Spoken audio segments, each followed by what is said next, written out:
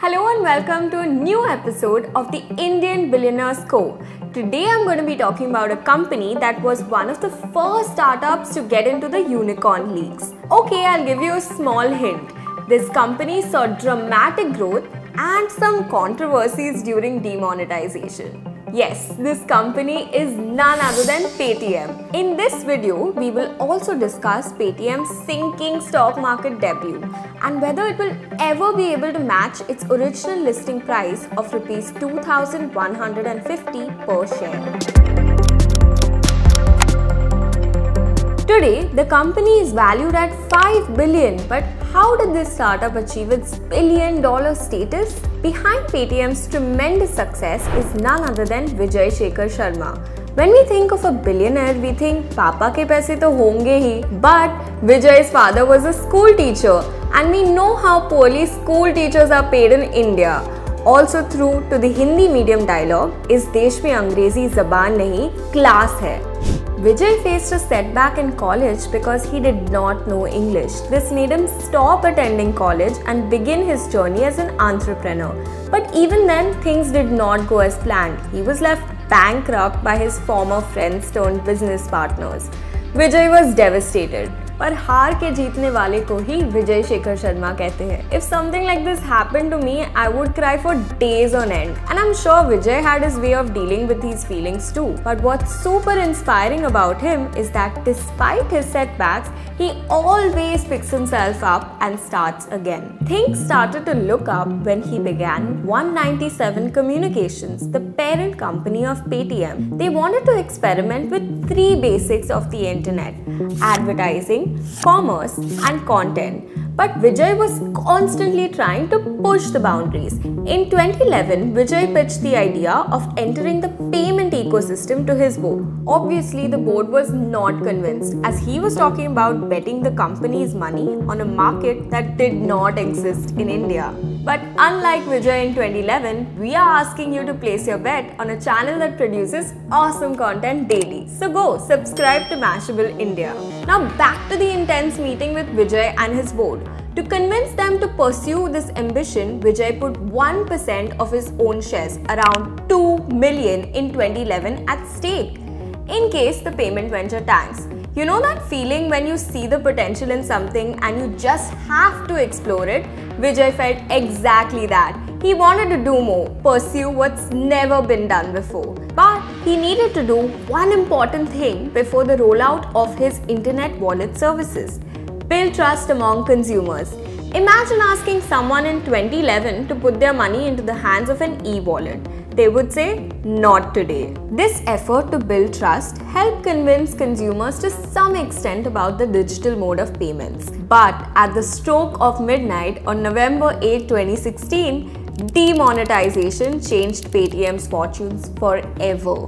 The company took a quick decision, and the next morning we all woke up to front page ads of Paytm with a picture of the Prime Minister Narendra Modi as an icon of digital India. However, the company had no idea of the political controversy this would drag them into. Any decision to use the Prime Minister's picture has to be vetted by the government. The Emblems and Names Act of 1950 bars the use of the Prime Minister's name and picture for commercial use. The company later apologized to the Ministry of Consumer Affairs for this move. Nevertheless, in just 1 year, demonetization helped Paytm almost double its user base. In a sinking economy where companies were struggling to stay afloat, Paytm raised massive funding from giants like Alibaba-owned Ant Group and SoftBank. Many people said, "Dal mein kuch to kala hai," because when people were still processing this news, how could a company take a decision within just a couple of hours? Was the BJP involved? Paytm, however, debunked all of these rumors. But was the company moving too fast for its own good? In November 2021, it made a disappointing stock market debut, unlike other tech companies like Zomato, PNB Fintech and Nykaa. Paytm closed at 27% below the offer price of 2,150 a share. What was the reason for this poor debut? Option 1. Extremely expensive valuation. Option 2. zero profits to show for it. Option 3, low liquidity or cash flow in the market. And option 4, all of the above. The right answer is option 4.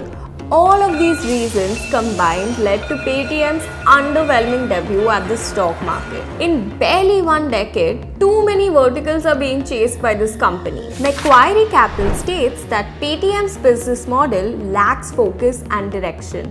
They launched their payment services gateway in 2012. In 2014, they launched a Paytm wallet. In 2015, they came up with bill payments.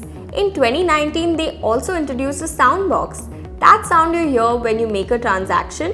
Paytm पर 50 रुपए प्राप्त हुए. They also introduced commerce and cloud services like movie, flight and event ticketing, and have also ventured into financial services. In 2017, they came up with Paytm Payments Bank. They also eventually launched Paytm Gold, FASTag, Paytm Money and merchant cash advances. In 2018, they also launched Paytm First Games. In a latest blow to the company, the RBI has banned Paytm Payments Bank from onboarding any new customers. This was done due to certain material supervisory concerns, but the RBI did not detail out any of these concerns and has also asked the bank to conduct a comprehensive system audit. Is this the first instance that's happened for the bank? No. In 2018, there was another instance where the RBI had certain concerns about the KYC processes. Paytm believes that they should be able to resolve these issues within 3 to 5 months and that there will be no impact on the existing customers. Paytm has been dealing with one crisis after the next. But as a shareholder, my only question is, when will the company start making profits? Vijay Shekar Sharma believes that Paytm is on track to becoming profitable by Q2 of next year, that is September 2023. But these are just statements. What's the actual progress? I went through the numbers so you don't have to.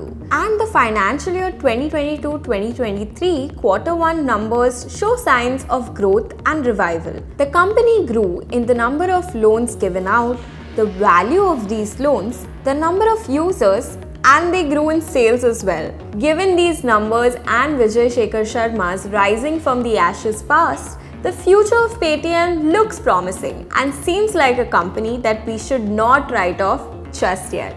What are your thoughts on Paytm's future? Will it ever reach the $10 billion league? Tell us in the comments. And while you're at it, don't forget to like, share and subscribe to Mashable India for more such videos.